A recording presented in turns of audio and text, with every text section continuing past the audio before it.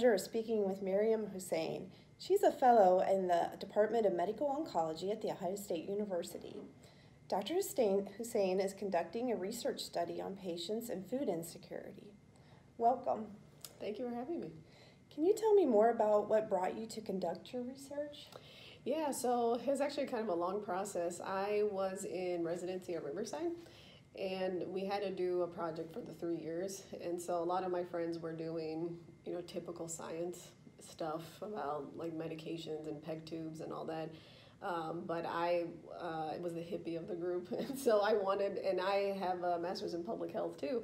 And so I was thinking more so about what are, the social determinants of health that actually impact people's health and quality of life when I see them in the resident clinics.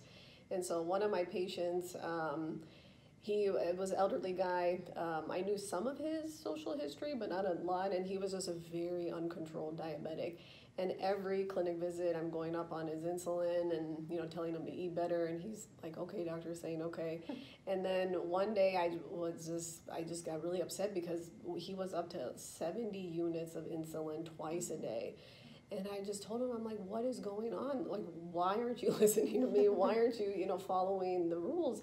Not the rules, but, just like, you're going to kill yourself, if you keep doing this. And so he just kind of broke down after a year and a half of knowing him.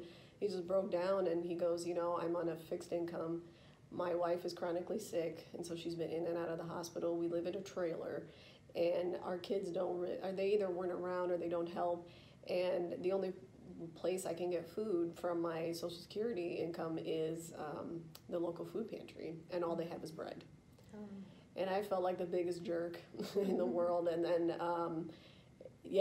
so it was honestly after him that I thought that, okay, well, how clearly then it's maybe not my fault directly, but it's a systems problem.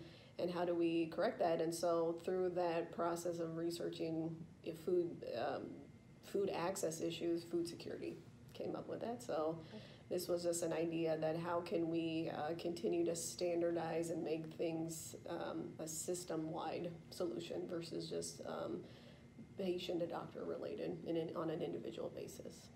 So your study's being conducted at the James Cancer Hospital. Could you talk a little bit about the study? Yeah, absolutely. So the idea is that there's this tool, a survey tool that the Children's Health Watch and a few pediatricians validated called the Hunger Vital Sign. And it's 2 questions to make it super simple, especially for kids and their families. And the idea is that it's basically has like 97% sensitivity and about like 89% specificity. And it's to help just identify people who are food insecure more easily. And because through all that research that I'd done before, that the link between nutrition and cancer outcomes too, that the James, obviously, thankfully it's a great institution, it's a tertiary, so we see a bunch of people from everywhere, that how can we help capture those people who are food insecure when they're stuck in the hospital and then help intervene. Right. Yeah. So what kind of outcomes do you expect to see from the study or some changes with this?